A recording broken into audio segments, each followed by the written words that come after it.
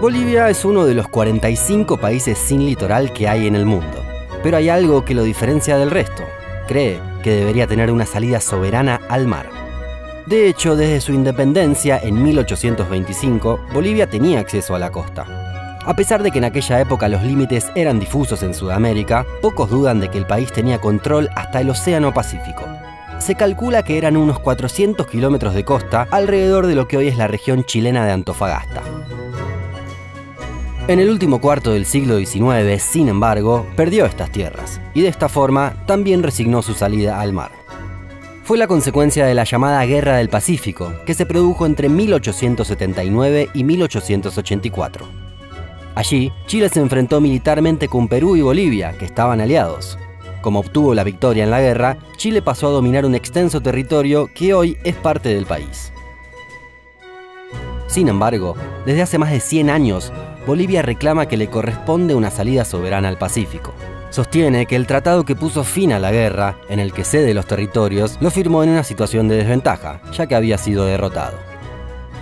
¿En qué andábamos? ¿Me andabais buscando para algo?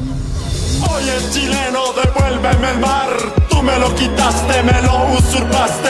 Oye, chileno, devuélveme el mar. Tú me lo quitaste, me lo usurpaste. Si bien el país del altiplano no ha tenido éxito en su reclamo, esta situación ha producido algunos hechos curiosos. Por empezar, es tan importante este tema para Bolivia que hasta se encuentra en la Constitución. En la última reforma, en 2009, se incluyó un artículo sobre la reivindicación marítima. Allí se sostiene que el Estado declara su derecho irrenunciable e imprescriptible sobre el territorio que le dé acceso al Océano Pacífico y su espacio marítimo.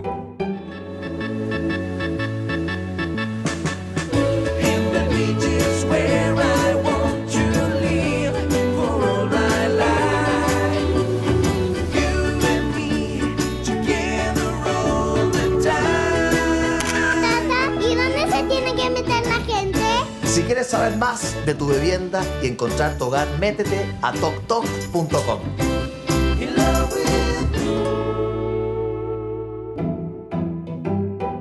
Esta reivindicación boliviana sobre el Pacífico obviamente choca con los intereses de los chilenos, quienes defienden sus territorios. Evo Morales, weón, ¿cuándo has visto un presidente con chaleco? Si ese weón no parece presidente, parece una artesanía con patas. Los vínculos entre los dos países han pasado por diferentes etapas, de mayor o menor cercanía, aunque nunca han sido las mejores. ¿Aló? Aló, buenas tardes, estoy llamando por el tema de la casa. Hable español, por favor, no le estoy entendiendo. Desde 1978, los dos países no tienen relaciones diplomáticas. Es decir, no hay embajadores chilenos en Bolivia o bolivianos en Chile. Solo hay consulados para atender las cuestiones administrativas. Otra pauta de la importancia que le da Bolivia al tema es el desarrollo que tiene la Armada. Mientras que podría pensarse que la rama marítima de las Fuerzas Armadas no esté muy desarrollada, o sea secundaria, esto no es así. Tiene más de 5.000 marinos que se encargan de patrullar los ríos y lagos. Hasta custodian fronteras, como el lago Titicaca con Perú. ¿Qué hubiera pasado si la Guerra del Pacífico terminaba distinto? O si Bolivia hubiera recuperado esos territorios. Solo para tener una idea. ¿Se acuerdan de la primera Copa América que ganó Chile en su historia, en 2015?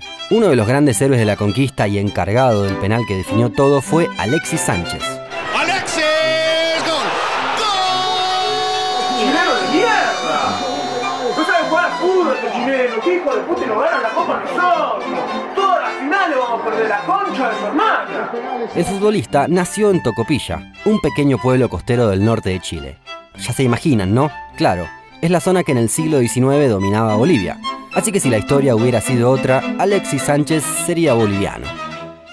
También, Chile y Perú no serían países limítrofes. Estos dos estados tienen una histórica controversia con respecto al origen del pisco. El pisco peruano es el mejor del mundo. Yo he probado otro pisco de otro país. No voy a mencionar el nombre, Chile. Si hubieran terminado las discusiones sobre quién inventó esta bebida, parece más extraño aún que lo de Alexis. Pero más allá de las cuestiones anecdóticas, lo cierto es que no tener salida al mar es también un problema económico. Según el Banco Mundial, existe un vínculo entre los países sin costa y un menor comercio internacional, lo que ha generado un crecimiento más lento y mayor pobreza. Volviendo al día de hoy, y más allá de que Bolivia reivindique este territorio, es verdad que tiene otras opciones para obtener su salida al mar. El puerto de Hilo, en Perú. En 1992, Perú y Bolivia firmaron un tratado en el cual los peruanos cedían este puerto por 99 años. Sin embargo, recién en 2018 Bolivia comenzó a demostrar interés en aprovecharlo. Puerto Bush, cerca de la triple frontera con Paraguay y Brasil. Es una zona muy despoblada, pero existe el proyecto para hacer un puerto moderno por el que Bolivia pueda exportar sus minerales por la cuenca del Paraná hacia el Océano Atlántico. Paraguay, Brasil, Argentina y Uruguay se han ofrecido a dar concesiones a Bolivia para que pueda exportar su mercadería por los ríos que desembocan en Oriente. Estas alternativas le permitirían a Bolivia comerciar más fácilmente, aunque ninguna de ellas implicaría una costa ni una salida soberana como reclama. Estas fueron algunas de las consecuencias más insólitas de que Bolivia no tenga salida al mar. Si llegaste hasta acá, probablemente sea una buena idea suscribirte a Un Mundo Inmenso para seguir conociendo los lugares más inexplicables de nuestro planeta.